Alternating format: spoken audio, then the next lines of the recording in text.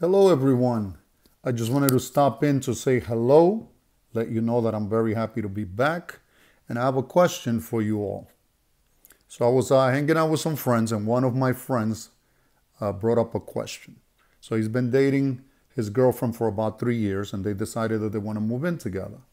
So he was asking us guys what our thoughts were on him having this conversation with her about splitting the bills, splitting the rent, the utilities, and the groceries and things like that, splitting the bills, going half on things.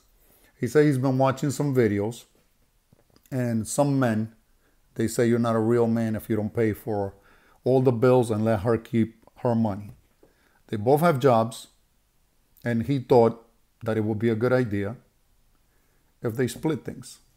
But he watches these videos, and these guys, you're not a real man if you don't pay for everything, and you should let her keep the money, her money, because she's the woman.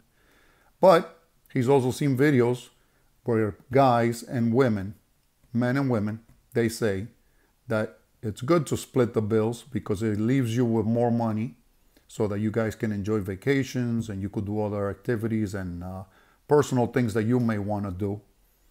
So what are your thoughts? I like to hear from you guys. I also like to hear from you guys. What do you think of this vintage silk shirt?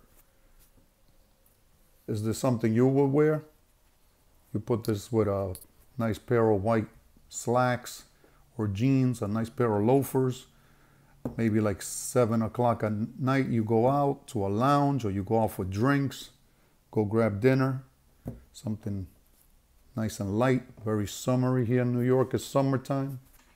What do you think? Would you wear this shirt? Is it your thing?